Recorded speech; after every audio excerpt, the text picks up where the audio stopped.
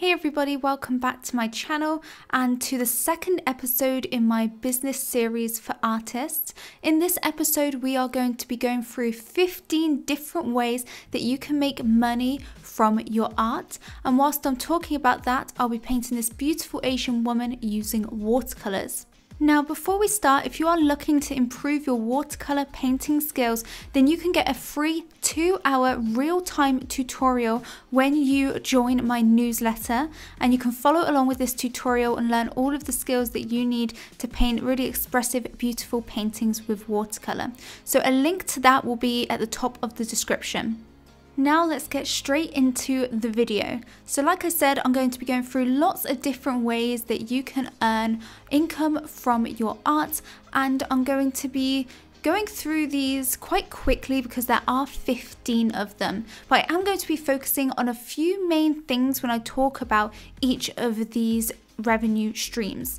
So I'm going to be referring a lot to active and passive income. And what active income is a revenue stream where you have to put a lot of work in constantly to earn money.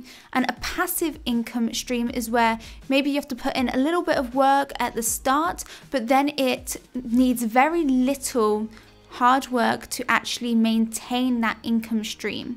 So I'll be talking a bit more about that when I go through each of these different ways to make money.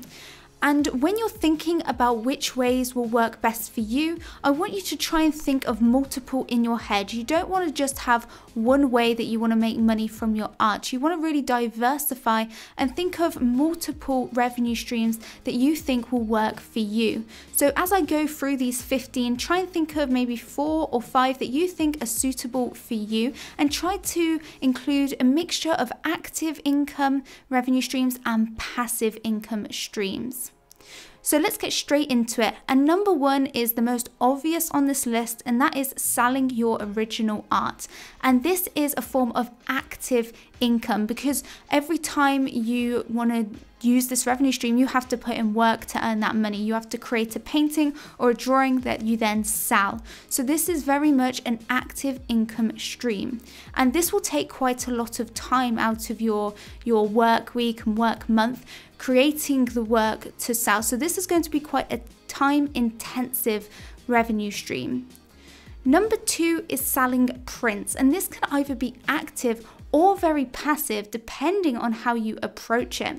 So an active version of making prints would be if you were to make your art prints yourself. Maybe you scan the artwork yourself and you print them yourself and you ship them yourself. That is very active because every time you get a sale, you have to put in work to earn that income.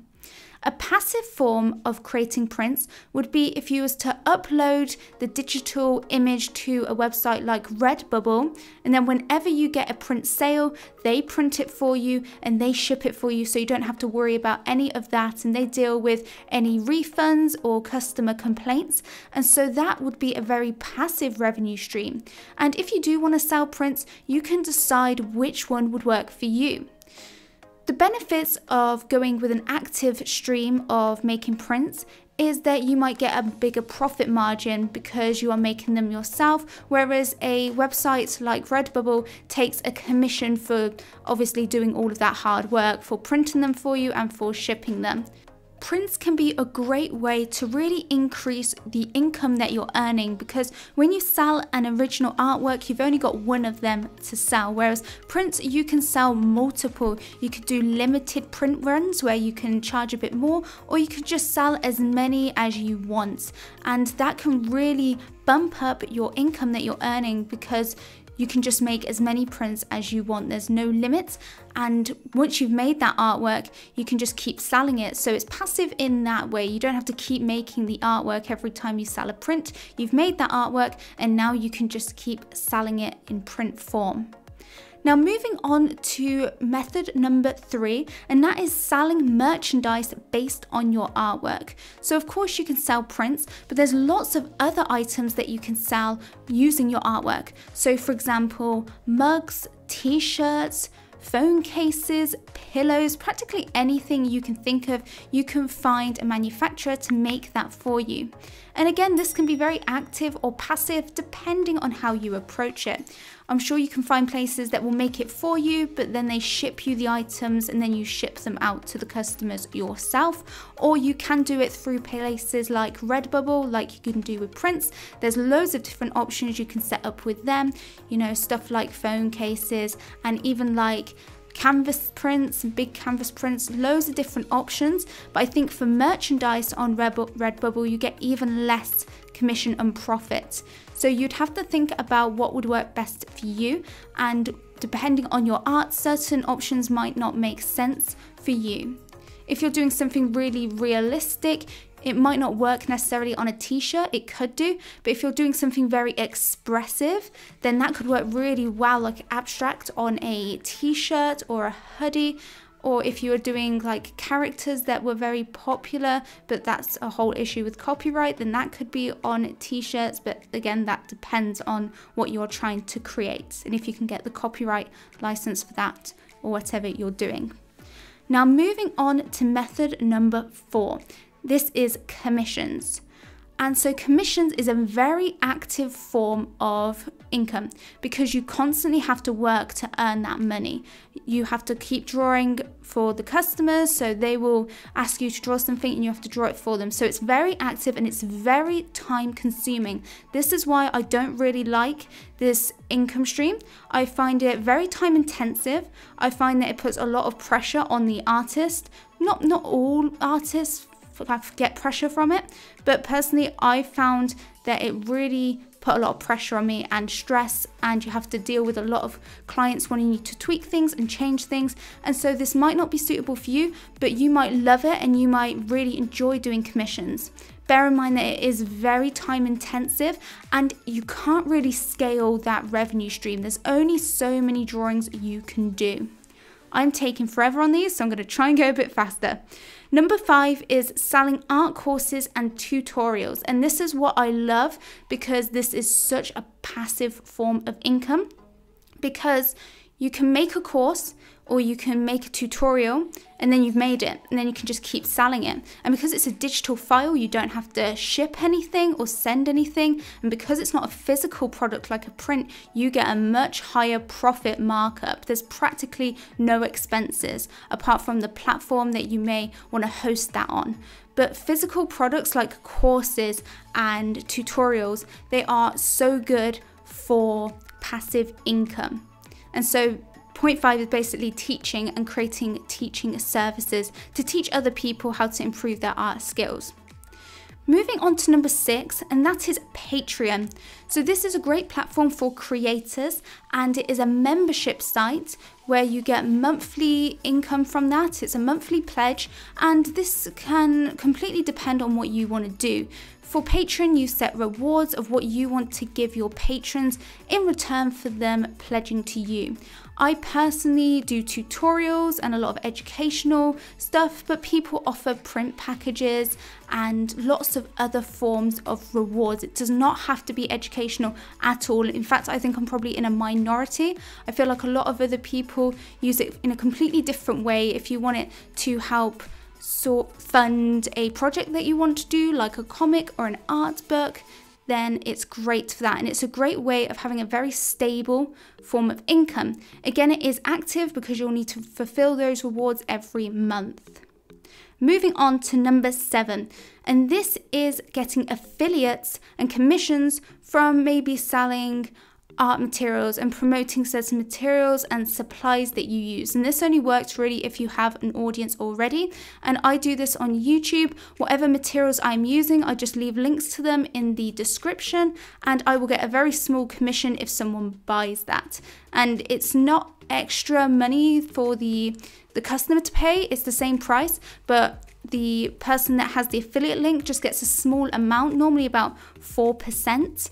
But it really adds up if you do have a big following. So this is a great form of passive income because you just put that link in your description, and then anyone that's interested in the products you're using, they can go and buy it and you get a small return for not really having to do anything extra. So this is a great, easy, passive income stream. And I think it works well for anyone that has an audience and a social media following.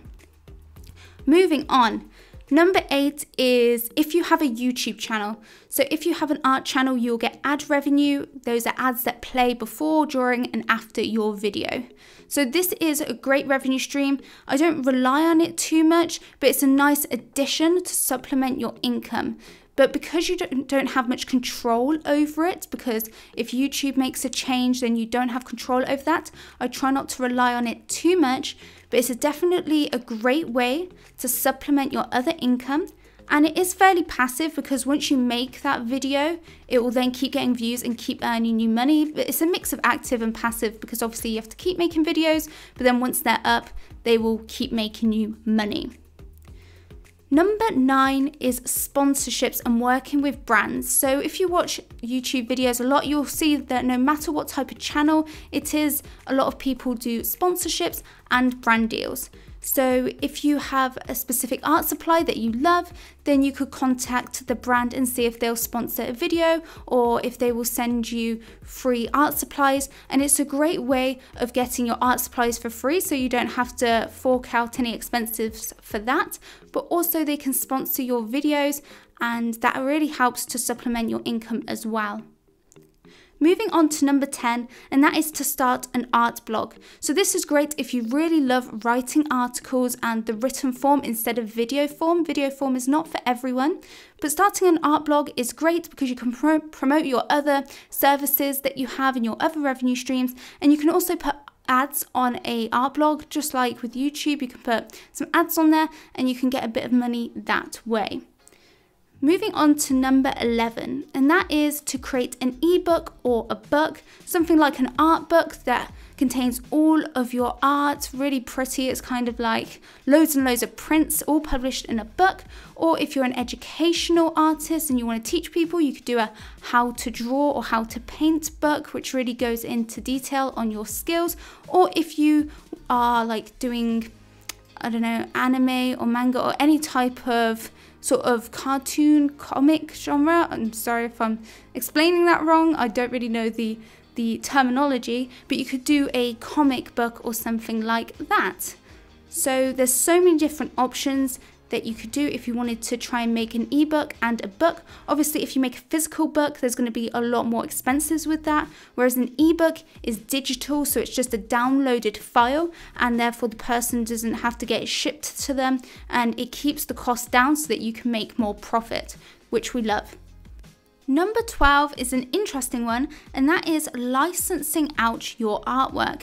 And this can be passive or quite active. It depends how you go about it. So what I mean by licensing out your artwork is, for example, do you know if you go to places like IKEA or supermarkets or any sort of home store, and they have like those like canvas prints that have artists' artwork printed on them? Well, those sort of places can license that artwork from different artists, and then they can print it and mass produce it into these canvases, and so you can get royalties from that whenever they make sales, or they could give you a upfront fee. It depends obviously on the contract with the company, but that can be very passive. Say if you license your artwork out to a company like IKEA, and then every sale they give you a small percentage, that could really add up, and that becomes very passive because once you've made the artwork, you don't have to do any extra work to earn that money.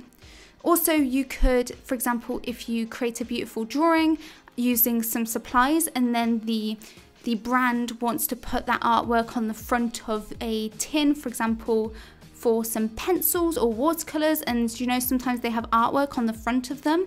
They obviously get that from artists, and so they could license or buy the image to your artwork and license that off you so that they can put it on their product. And again, you can earn money that way. There's lots of different ways that a company can license the use of artwork from you, and that's something that's very interesting and worth looking into as well. Moving on to number 13, this one isn't as popular, and that is live streaming. If you love live streaming and you want to create some work whilst you're live streaming, then this is a great way to make money as well, because for example on Twitch you can do subscriptions. So people, if they really like watching you live stream and they find it really entertaining, they can become a subscriber of that, where it's like I think £4.99 or £5 a month or something. And so if you build up a following on there will be some people that like to donate and create that monthly subscription. That can be a great way to source your artwork. So yeah, that's a great one if you love to live stream. Number 14, these last two are great if you don't have an audience yet. As I mentioned in my last video, building up an audience takes such a long time, many years. Well, not many years, it can take a couple of years, but it could take longer. And in the meantime, you need to be earning that money still. And so you can, number 14, is teach classes on platforms like Skillshare. So you've probably seen a lot of adverts for Skillshare on why you should join and take those classes, but actually you can join to teach those classes and earn money that way.